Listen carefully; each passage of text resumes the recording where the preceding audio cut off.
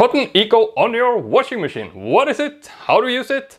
And how does it compare to the regular cotton program? Well, first of all, as the name implies, Cotton Eco is actually an ecologically friendly option.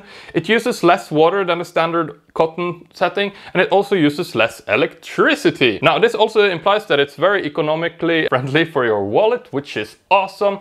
The trade-off is, however, that it takes a lot longer to do your laundry if you're going to use the Cotton Eco setting. That is because the Cotton Eco setting generally heats up the water a lot slower than you will find that the regular cotton option does. Now, this comes with its advantages and disadvantages.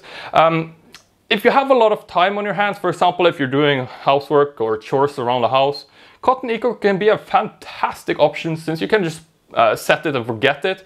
But if you're in a hurry, for example, you need to wash a shirt or something that you need to wear right away, Cotton Eco is not the way to go, as it takes forever to wash your clothes with it. Now, since it heats up the water so slow, it is actually really cost effective. You can save up to 60% on electricity. Also, it uses less water, so that means less wastewater, which is awesome for the environment. Now, compared to the regular cotton cycle, it's a hard to pick because the regular cotton cycle is more effective. It's a little bit harsher in general, while the Cotton Eco setting is more like a gentle setting. It has lower spin speed generally, less agitation.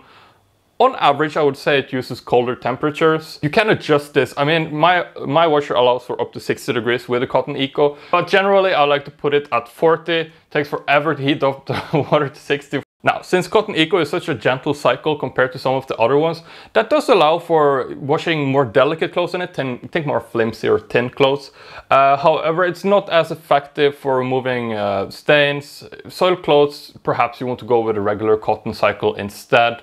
I will also say that for the thicker garments or more sturdy ones, think jeans, towels, some thicker cotton in general, I think I would recommend going with a regular cotton option instead, because they kind of need a little bit more agitation to be cleaned compared to more delicate clothes. Now, if you have, for example, a Samsung washing machine, that's fantastic because you then can put on EcoBubble, which is actually really eco-friendly as well as really nice for cleaning out stains.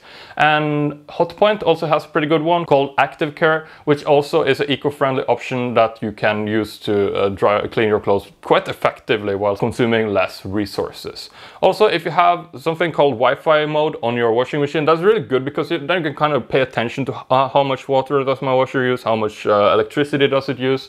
Really nice to be aware of. Now, I will say though that just going over to Eco Cotton instead of regular cotton, it's not like a one-stop problem fixer. I also recommend that you perhaps invest in some dryer balls, perhaps a dryer rack, to further reduce consumption. Also, if you want to be really eco-friendly, I actually recommend going over to washing machine detergent sheets instead of using your liquids or even pods. As you see, there is a lot of plastic, there is containers, sometimes there is even plastic in the pods. I strongly recommend checking that out. I'm going to make a video about that also in the future. If I haven't yet, I'm going to recommend a product in a link below this video. If you use my link, you will support the channel as well, which is awesome, if you ask me anyway.